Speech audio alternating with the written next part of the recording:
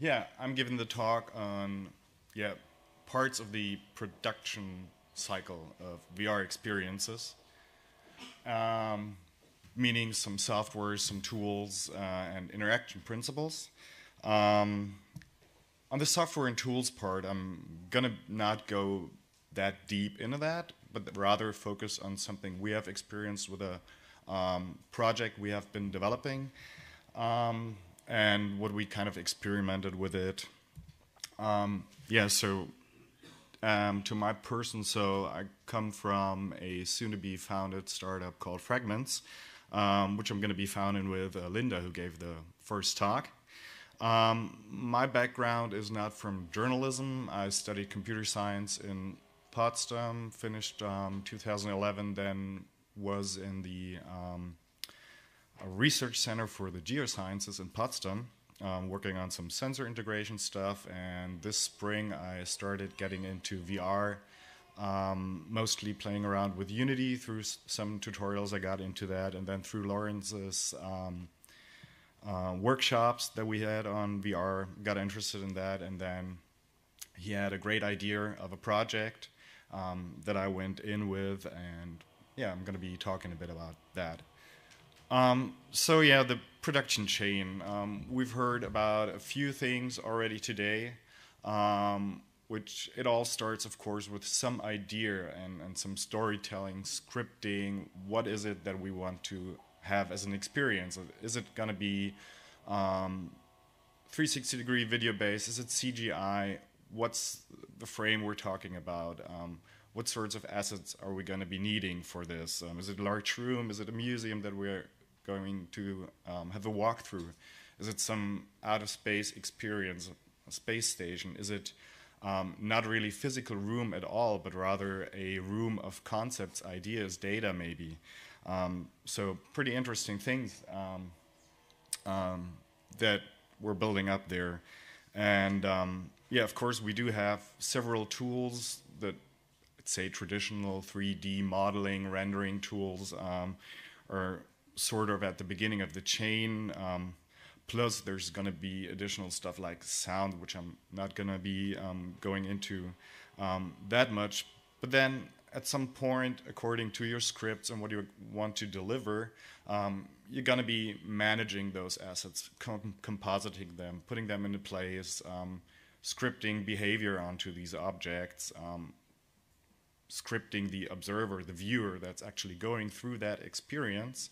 And that's where logic comes into, that's where also the interaction principles come into, not just perceiving the scene through the head-mounted displays, but also giving some feedback back. And we've heard in the previous talks about some things, some implications on that.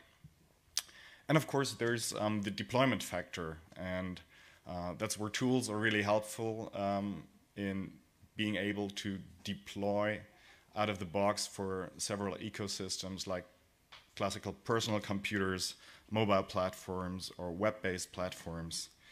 Yeah, and so the main tasks and the first steps is the asset creation. I'm sure you're pretty familiar with all the terms.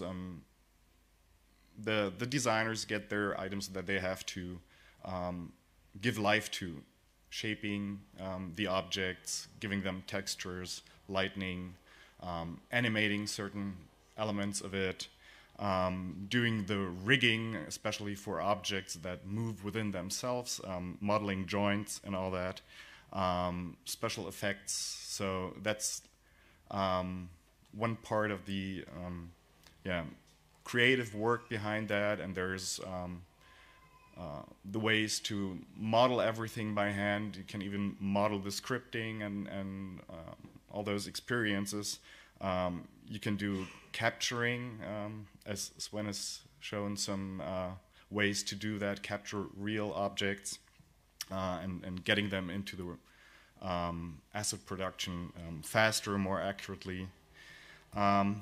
And then you take the game engines, which I had shown some examples of in the first overview process slide. So you basically incorporate rendering functions, You integrate data from outside sources, inside sources, sound, and the scripting of all the behavior that are in the end then making this scene a VR scene. And of course, having the tools to model the person inside that's viewing it. And nowadays you don't have to do the stereoscopic rendering and the two cameras and the two visions by yourself, so that's what the tools are already doing today. And one of the tools that we've used in production for our projects was Unity 3D. It's been around for I think like 2004, since 2004, and it's basically the environment we can render this stuff with, that you have pre-made things that you can pull into the scene, like standard items, cubes, planes, no toruses. So toruses you have to incorporate from other designing tools if you need them. And in that case, here you're seeing the newly built, not yet finished, and not being open for a while Berlin airport.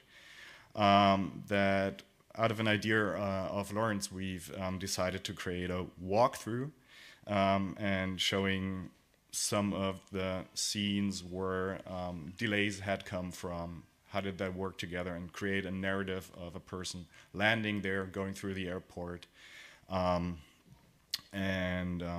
experiencing that and learning about the environment, being there, well, not being able to be there, and learning just about and seeing that live. And with CGI we can do pretty cool things to support that information transfer later on. Yeah, regarding now the output, just the examples you've heard of them, head-mounted displays in the larger form factors with regardlessly or supposedly more powerful display, and tracking options, so like the Oculus Rift, Samsung Gear for the mobile deployments. Sony Morpheus coming up, maybe being renamed. I've heard rumors about that. So that's the tools that we use for perceiving things. And then we have two interesting input devices. Oculus Touch being in the development, kind of comparable to the Leap, not the Leap, the Wii motion controllers. So something that you can also physically have in your hand and then still get some of the functions of your fingers, how are they behaving. And then Leap Motion being actually a fairly cheap device. That's an infrared sensor, just getting an image of your hand within the depth of, say, 20 centimeters above, up to, say, like 50, 60 might work. So within that window, it's recording your hands and calculating it in virtual reality position, which is pretty cool, because then you have actually, when being in VR, you can see your hands, and you do have something that behaves in VR as it does in the real world, which is kind of cool, because then it helps you get in there and make parts of the scene already more believable, because you do have something to connect to between the physical and the virtual world. And other deployment and forms and ecosystems, there's 3JS being a 3D library that you can use down from modeling even. You can completely program meshes, so shapes of objects and the textures, lighting, all of it. You can do the scene, composition with it, and there are already some tools built upon that make it easier, so some sort of abstraction. There's a group from Finland, Visor. They have created an online cloud-based tool that you can actually use to program or click and drag and drop program VR scenes with, that use 3JS as a backbone with that. And for the leap motion controller to integrate that, you can also have there's also a lot JavaScript library, leap.js, that you can use to attach the infrared controller with. And also for the web ecosystem, as Linda's explained already at the introduction, Google's trying to get coverage of the whole ecosphere from production until distribution, dissemination, sharing, and viewing that. And on the VR Chrome Experiments website, you can also find lots of resources, projects that have been done that are in that part VR and simply viewable via the cardboard device. So the NASDAQ 3D roller coaster, the chart roller coaster that Linda showed at the beginning, that's also done with that 3JS software, and then incorporating the data in that and modeling that graph. So yeah, pretty cool stuff. So coming back to what we did, we worked together with a 3D artist that put the 3D model together according to what was available for us, with public plans, sketches, images that appeared in newspapers. So then recreated from the exterior, the main hall, the gangways. We visited once, like the outside of the airport, to get also an impression of, does the modeled size and the modeled space kind of match with what we've seen when we've been there, and felt that worked out pretty well. But still, there are some rooms in there that are not really clear, so the model still has its blank spots that we will have to redefine further on in the project. And that's also one of the things I'm going to be coming back in the end, like the connection between journalism and 3D content production. What are some of the problems I see there still yet? So talking about the output again, or the platform of perception, it's not going to be likely that as soon as next spring starts, everybody's going to have an Oculus. So we think that the distribution of the cardboards, the cheap viewable elements, is going to be much wider. So we thought of a controller-less way to navigate that scene. So gaze-based interaction came to our heads at first, and we experimented with that a while, with text being inside of VR. Is it readable? Should you rather use more the heads-up display, which kind of goes versus the immersion and perception of that scene, the reality? So you wouldn't want to have HUDs too much, but still text is, because your head's moving, and you might have those staircase effects. Text can be a problem, but then also, why would you want to have text in a real world?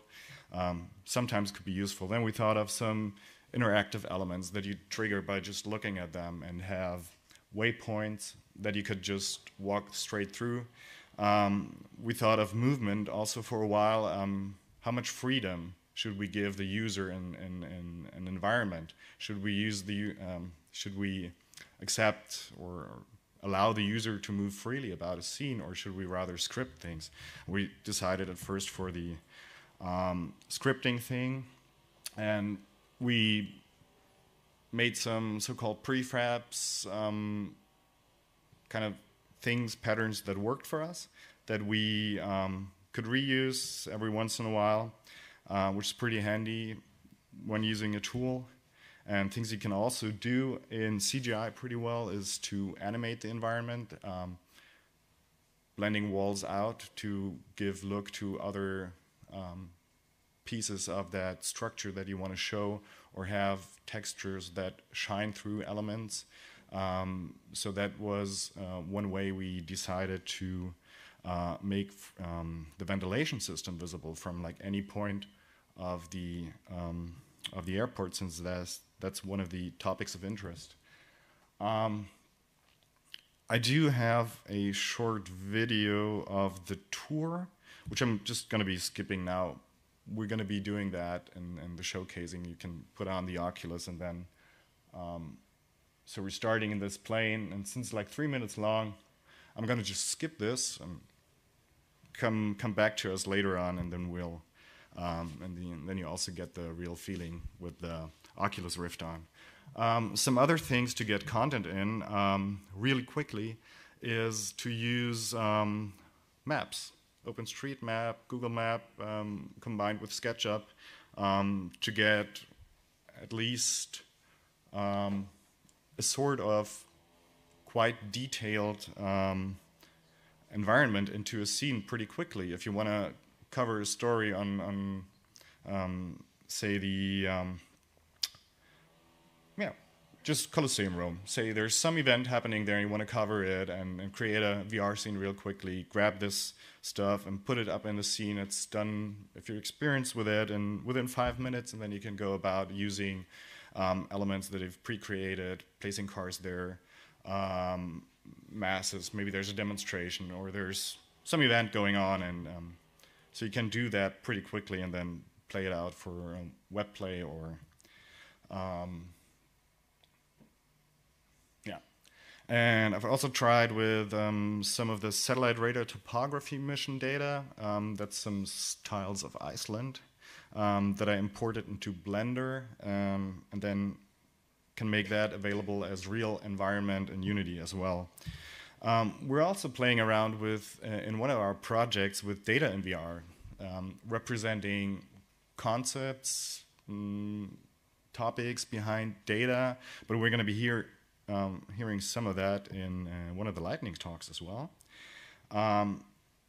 Pretty interesting.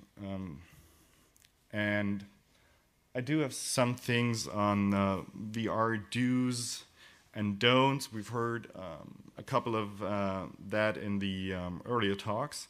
What I feel is important that not really, I come from a gamer's background, so I'm used to a lot in perception. I don't really get sick that quickly when using the Oculus, but it couldn't come just from my point of view, and there are some guidelines that really help you not getting sick. So one of the things to be doing is that you should be very careful with motion.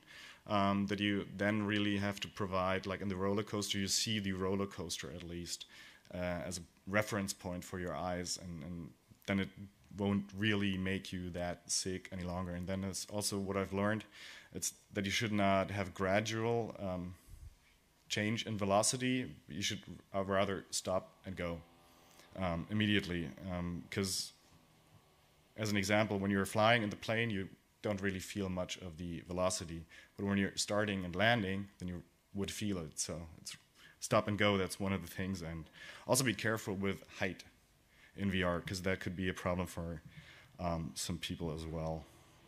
And yeah, I mentioned we're going to be showcasing a bit, and that's also one thing of the last year's 3D Leap Jam from Leap Motion, which is a pretty interesting thing called Spaceless. You're going to be in a space station, and they're navigating around a bit with your hands and playing with some items. That was last year's